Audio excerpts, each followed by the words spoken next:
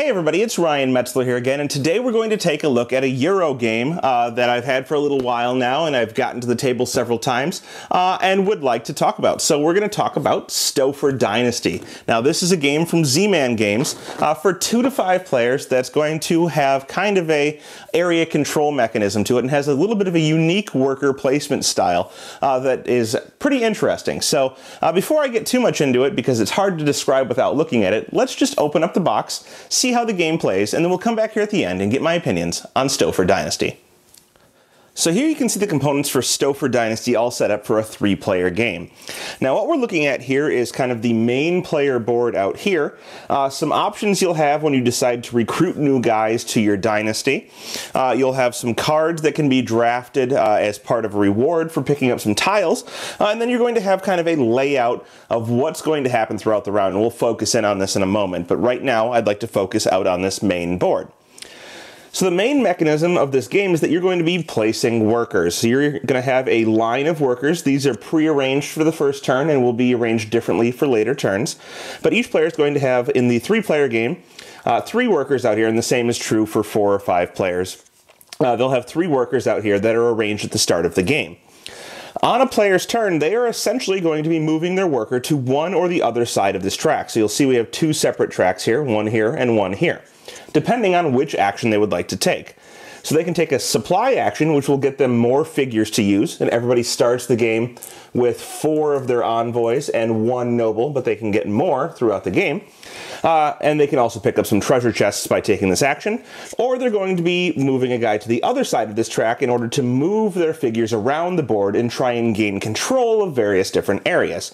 So real quick, let's outline what happens with those 2 different actions. So on a player's turn when they take an action, let's say they take a supply action by moving over to the left-hand side of this track. You'll notice that in this case, these guys get placed from the top down. So I would move my guy over as the green player on the top spot of this track. When I do so, I get to take a supply action, and that's going to correspond to this board over here. On this board, I'll just hold it up to make it a little bit easier to see. You'll see that there are 4 different options. Those options are take a noble and the chests underneath this spot, take 2 envoys in the chest, take 1 envoy in the chest, or simply just take the chest. So when this is sitting here, you'll see that there are chests underneath it, and chests that aren't taken from previous rounds will actually stay, and more chests will accumulate, so spots will get better. But if you take this spot, if you take this action, you can choose any one of these 4, take the appropriate figurines from the little provinces over here, and you will be able to put those into your own supply in order to use in the movement and office taking type of action that is the other side of the track. Correspondingly, you'll also get to take one of these little chests, or all of the chests that are underneath that slot. So this could be instant victory points, such as this tile here. Or it could be one of these purple chests that will allow you to spend 2 purple chests to get an end-game victory condition, or an in-game action, I should say. It's either an in-game action or some victory points. You can take one of these, which will let you place into any of the office spaces on the board for a lot less figures. Or you can take the brown chests that give you more points as you accumulate them. So the more brown chests you have, the more points you'll get at the end of the game. Now the other side of this action is going to be taking a movement and office securing type of action. So you would place your little family member over here. If you're in the first spot, you actually get to take a new envoy and add it to your supply. But then correspondingly, you also get to take an action. And that action is going to be to try and get an office somewhere on this board. Now how this works is you must first move, and then you will deploy somebody into an office. Moving always starts with the location of the king, and this is determined in the setup, which will be different each time, or at least 1 in 6 times it should be different. But you're going to have to move from wherever the king is in order to occupy an office space in any one of these 6 different regions. So what does that mean? Well, each space, each one of these different regions you'd like to move across will cost you 1 guy to move across. You'll note you start the game with 5 guys, and you would get 1 more for placing there, so I would have 6. Now, each space I want to bypass will cost me 1 guy. So if I wanted to move 1, 2, 3 to Palermo, I would have to pay 1, 2, 3 guys to those different regions, not having to pay to the king's region. Once I arrive in a region, now that I'm in Palermo, I have to occupy one of the office spaces in this area. So we'll see that we have one that costs 7, one that costs 6 and must be occupied by a noble, one that costs 5, one that costs 4, and one that costs 3. Since I only have 3 guys left, we'll go ahead and say that I had wanted to choose the 3 spot in this area. When I do this, I must pay 3 guys, the first of which will occupy this space. So I could, for example, put one of my envoys in there, and then the next 2 would be paid to the next 2 corresponding regions, and that would be my payment for that area. I would also get to take the chest underneath that area and add it to my own area, and then that would be the end of my turn. You will of course note that some of these offices cost more than others, and offices that are further to the left in this case, usually costing more, will be tiebreakers for area majority at the end of the round. Also, as I pointed out, some of these will require that you pay with a noble, and the noble occupy that office space. Any space that is occupied by a noble will be worth double in terms of territory control when you go to check control in these areas. So having nobles in spaces is good, and getting the noble only spaces, of course, can be nice because you're placing here, getting your noble out on the board, and you'll have double occupancy for determining majority in that space. After a player has finished their turn by either moving their guy to the movement and occupying office space or moving over to the recruiting, which is called supply area, they're going to go ahead and pass the turn to the next player, who would then have the choice of correspondingly taking a supply action or a move and place action.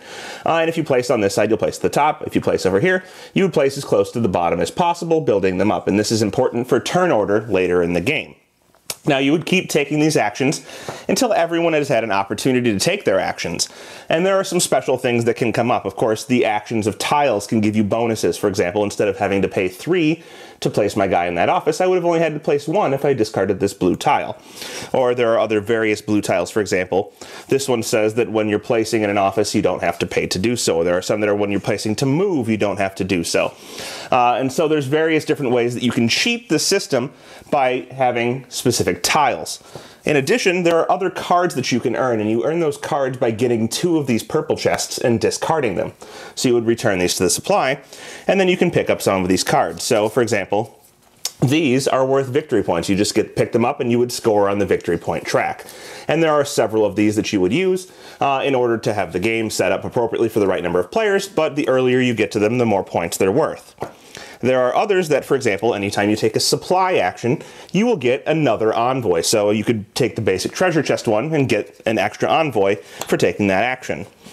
Others say that no matter what office you place in, it always costs you 3. So you could place in a 7 office and have it only cost 3. So various cards that you can earn by picking up treasure chests will modify the way that the game plays.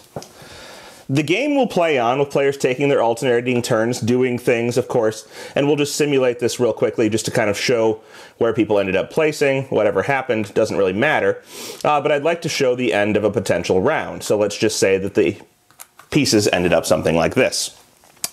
Now, when you reach the end of a round, you're going to go through several things.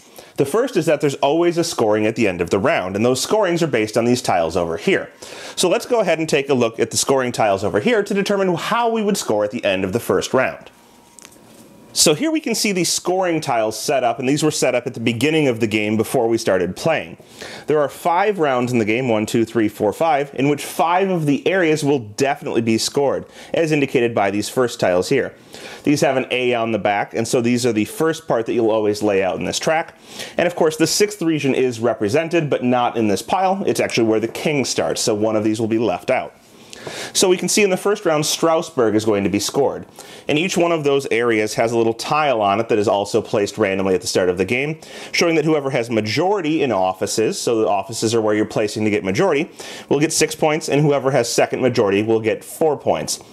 Now, this can be broken by furthest left office, and remembering that nobles in an office are worth 2 for counting majority. So, the second area that's scored, and there will always be 2 areas scored in every round, is going to be dictated by this second tile. And these second tiles have the letter B on them, so that you know while you're setting it up that these go second. In this case, there are different ways to determine what will be scored. Lots of them will be the king's area, so wherever the king is standing at the start of the round, will show you what area you're going to score. And again, you'll score it similarly. In this case, it's Milano, and it would be 8 for first and 3 for second, again, by offices and majority. The last tile here, which is actually labeled D, not sure why not C, I guess, maybe I should think about that, but it's not labeled C, it's labeled D. D tells you how you're going to do the cleanup phase after you've done the scoring. So this is mostly going to be the same. You'll remove all of the people that are in offices that have been scored. So for those 2 regions that scored, you clear out all of the offices. You'll also go ahead and refill all chests in those areas, as well as all chests underneath the supply track. Now this is not just refilling, it's also adding chests. If chests were left there previously, they will accumulate. And then you're going to move the king a number of spaces shown here, in this case 2. So he would move 2 around the board, which would put him at Augsburg. And when he moves through those areas, the people that have been placed there, not on offices, but in order to pay for movement or to pay for placing people into offices, will clear out and go back to the provinces, and you'll have to acquire them again into your own area in order to play more. These tiles will then go away, and the next round will start, again, with players placing. And we'll go back to the board to show you how the turn order resets. So, after we've finished our scoring, and yes, we would have scored this area here, which nobody is in the offices, but if you had people in the offices, let's say that there was a green and a green, and a red, and that the green here is obviously a noble, but this one is an envoy, and these 2 reds are clearly envoys, then it would be 3 to 2, and green would have won, red took second, and then it would have been 6 points for green and 4 points for red. Also, we would have ended up scoring Milano because that's where the king had been before he moved, so you would have done the same calculation for the offices there, and all of the guys would have been taken off of these 2 provinces because the king moved through them. As I said, once we're done with that, the cleanup stage is going to require us to reset the turn order, and the first thing that's going to happen is all of the guys from the supply area will move over, and then secondly, all of the guys from the movement and office placing area will move back over, and this will be the new turn. So red will get 2 turns, green will get 2 turns, blue will get 2 turns, and so forth and so on. Now, you're going to play this way for 5 rounds. Always, of course, making sure to restock, placing your guys out, or getting more guys in order to place out, until 5 rounds are done. And at the end of those 5 rounds, there's going to be an endgame scoring. During that endgame scoring, which will of course be preceded by the normal regional scoring that you always do, you're going to score points for various things. One, you'll score points for your chests. So if you had any of these brown chests, you'd look at how many you had and score the appropriate number of points. Secondly, if you have leftover purple or turquoise chests, you'll get 1 point for each of those. And then you're also going to get points for cards that you started the game with. Each player is dealt 3 job cards, 1 of each of 3 different types. So the first would be an area-specific one. This one is specific to the blue area on the board, so we're looking right out here. And you would look and see if you were first or second in control of that area at the end of the game. If you're first, you would get 12 points. If you're second, you would get 6 points. And if you're not in the contention for control of that area, you would get no points. Secondly, you're going to have a pattern-specific type of placement. So this one is having guys in 3 different areas that are 1 space apart. So, for each time that you can complete this using different guys, you would get 12 points. So if I had 2 guys here, 2 guys here, and 2 guys here, I would be able to get 24 points out of that tile. So you'll want to replicate that as many times as you can.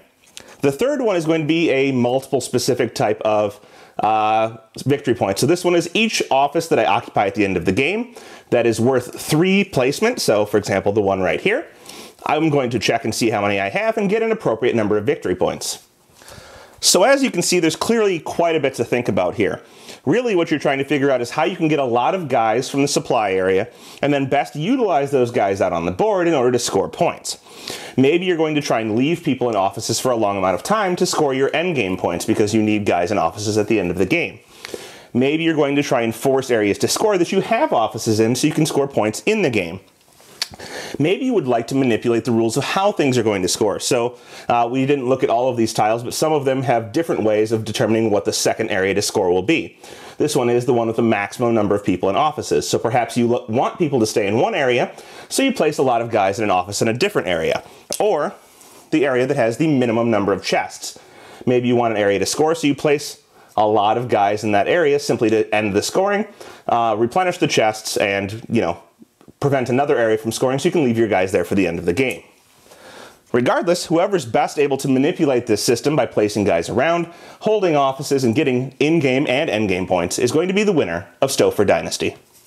Well, there you have it. That is Staufer Dynasty from Z-Man Games. A game that has a pretty interesting worker placement aspect, and while not the most unique area control aspect, one that I think works very well with the game. I really like several things about this game. One is the worker placement style that it uses, that track with the family members where you can either choose supply or movement and placement, has really kind of an interesting effect on how turn order happens in the future rounds. So if you're early to place on the supply side, you'll be early to play in the next rounds. Whereas if you're early to place on the movement, the area control side of things, you'll be late to place in the future rounds. So you really have to try and balance that in order to have consistent actions, in order to try and manipulate for future turns how you'll be able to play your actions, because somebody may jump ahead and take the action you want in terms of a seat in one of the courts or the chest that you want out on the board, whatever it might be.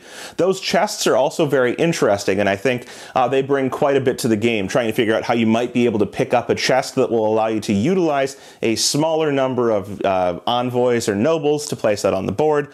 Really gives you an advantage, so there's some strategy to be had there. As I said, the area control is not terribly unique, and it doesn't need to be, because I think it has some unique aspects in other areas of the game. It almost feels rondellish with the payment of guys, and trying to figure out how to get more guys, how to best utilize the guys you have, is super important to figuring out how you're going to score points in this game. Also, I like the fact there's a lot of open information at the start of the game as to what areas will be scored in what order, and trying to maintain until the end of the game to score your different cards that you have for jobs that you get at the start of the game adds a whole nother level of strategy throughout. So if that sounds good to you, I would definitely suggest checking this one out. Not my favorite area control or worker placement game, but one that combines the two aspects very well. Thanks so much for watching the Dice Tower videos. Find more great videos and reviews, as well as our top-rated audio podcast at Dicetower.com. You can also find other great shows at Dicetowernetwork.com. I'm Eric Summerer, and you've been watching The Dice Tower. The Dice Tower is sponsored by Cool Stuff Inc., where you can find great games for great prices. Cool stuff in stock. Check them out at CoolStuffInc.com.